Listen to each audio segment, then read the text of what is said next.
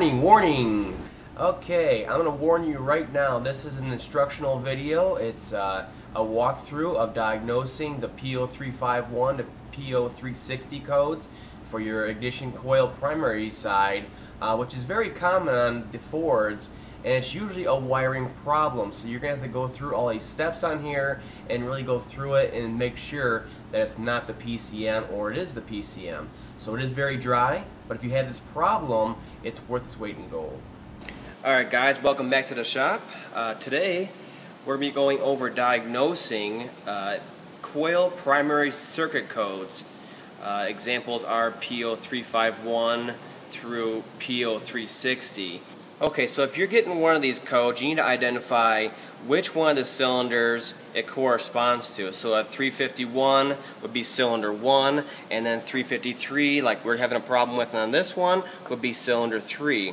And the 4 cylinders on Fords, it all goes from the left to the right, so it'll be 1, 2, 3, and 4. So it's very simple. And even the V8 engines and the V6 engines are very simple. They go front to back in order. So it's very simple on the Fords for sure. So the first thing we want to do is check for a constant power to the ignition coil that we're having a problem with. And this is cylinder 3. This is one we're having a problem with. So you have the key on to the on position, and then you disconnect your coil. Okay? And it's a regular 2-prong coil type system. This is not applied to the 3-terminal coil on plugs, and those are found in the, I believe it's 2011 or 2012 and newer Fords. They got an additional ground, and they're a little bit different to diagnose. So we'll be concentrating on the 2-prong ones that are found on all coil on plug systems on Fords back to from now until back when they started. So the first thing we want to do is check for that constant power, and we're going to have our test light connected to the battery negative, and then we're going to test each one of these pins. Now, in case you don't know which one of these pins are on here, you can either test either one and be quick about it, or if you are you want to know which one for sure so you can concentrate on because you are not getting a power pulse, what you can do is look at the rest of the ignition coils on here. They all share the same fuse, the same constant hot power. It's spliced off to all of them, and a couple other engine sensors also. And they're all going to have the same color. So you have a common color from all of these on one of the terminals. And then the other terminal is going to be a different color for each one of these. And that's the control side that actually pulses from the PCM. Okay, so we identified that the violet colored wire is common to all the coils, and that one should have power on it. So we're going to test that one. And I like to use a test light over a multimeter because it provides some kind of load to it, whereas a multimeter can be misleading a lot of the time. So I use a test light with an incandescent bulb, preferably a non-power test light, and that will give you a good reading that I can draw amperage on here, and the circuit can handle it. Okay, so that side is just fine on there. Alright, since we know our positive side, our constant power is just fine, we need to jump over to the ground pulse side, and that should be getting a pulse, a quick pulse from the PCM, a ground pulse, to turn that ignition coil on. So we're going to move over to that side. There's only 2 terminals, so we can't really mess this up. And then we're going to take our test light, clamp side, and we're going to move it over to the battery positive. Okay? And then just to make sure we have good connection to both those battery terminals, we are going to take the probe side here, we're going to touch the negative to make sure our test light's okay, and it is. At that point, we can come over here, connect it back up to the test light here. Make sure all your wires and everything is clear from the actual drive belts and the fans. They might kick on and all that stuff.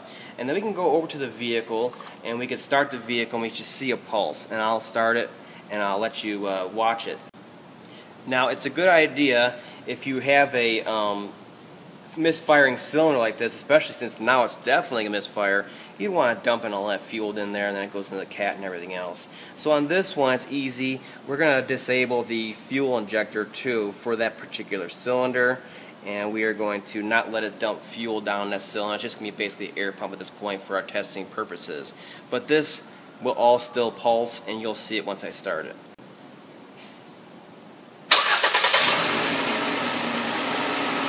As you may have noticed, the actual pulse on that test light was very, very weak, and sometimes they won't light at all, depending on the impedance of the actual test light in there, and how much amperage it's actually going to pull.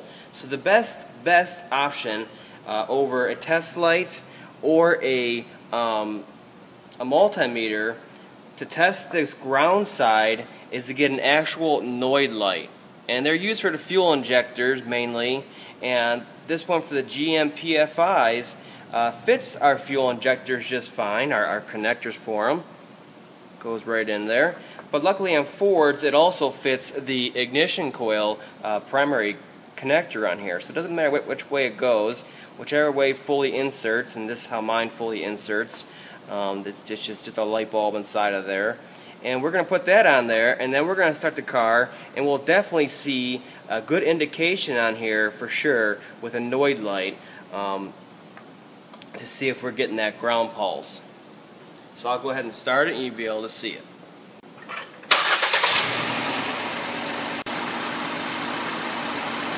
And that means we're getting that ground pulse from the PCM.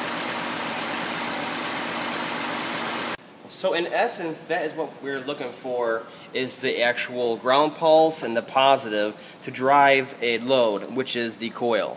So if all that passes, your Noid light flashes, everything looks great, this next thing I want to do is check the actual resistance of this coil. And there's two terminals right here, just like these ones, and it depends on the vehicle for resistance values, but you'll know if you have an open circuit or not. So if you need to have any specs on that, I'll try to find them the best I can, but they are different for all the vehicles, and different coil types and all that.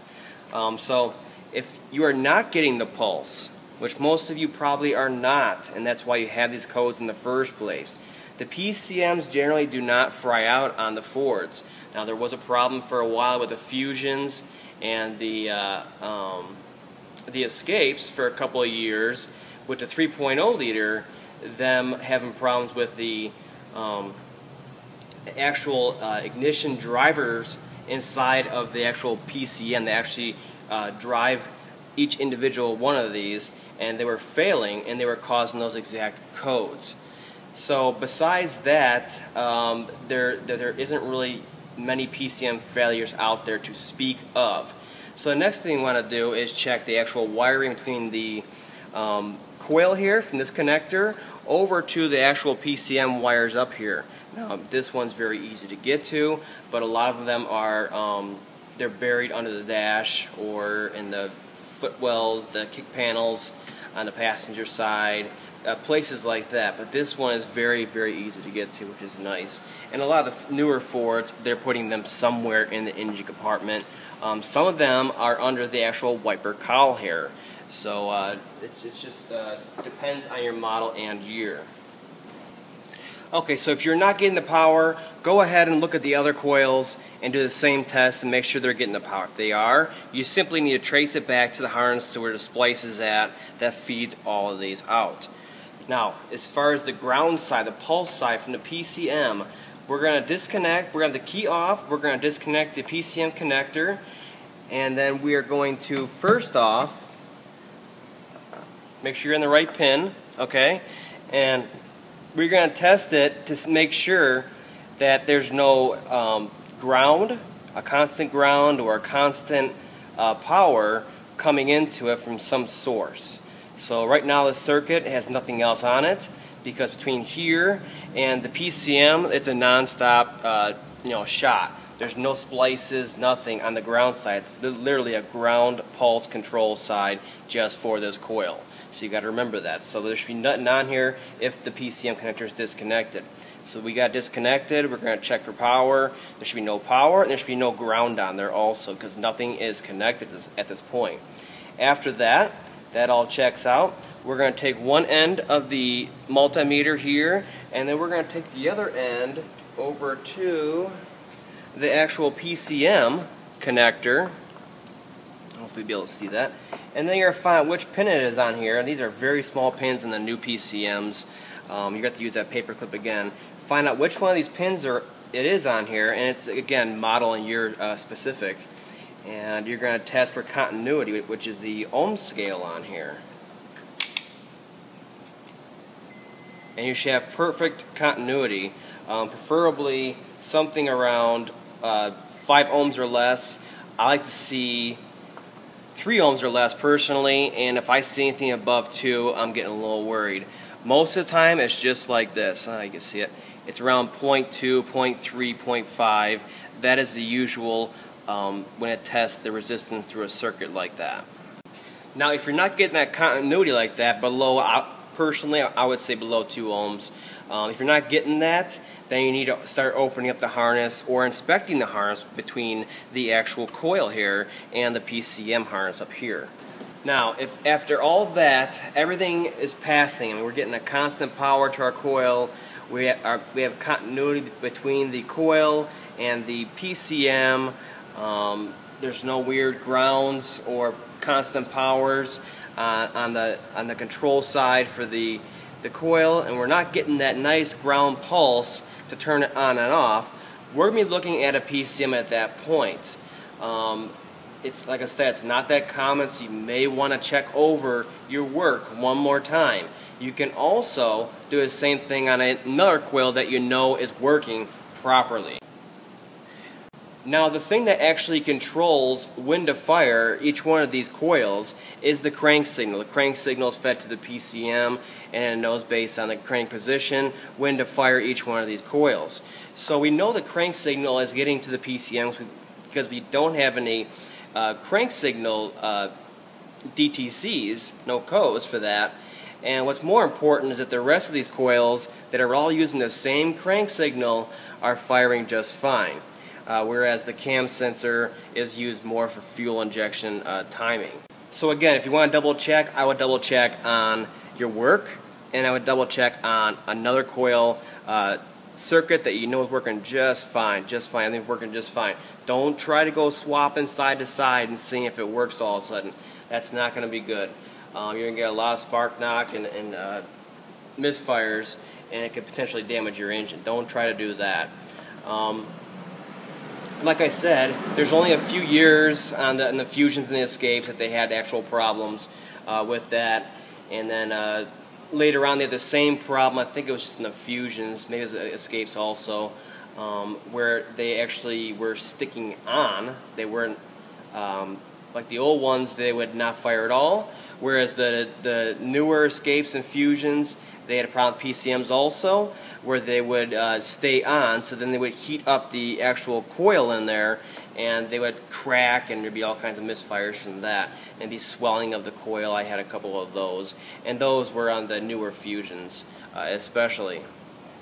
But besides that, we really don't see any kind of PCM concerns for the drivers on any other models or years consistently for primary circuit codes. So hopefully this was thorough enough, and this can be used as a guide in case you are having those codes. I mean, it's that simple, and this applies to just about every model on the Fords, like I said, that have the 2-terminal coil on plug type system. They're all exactly the same.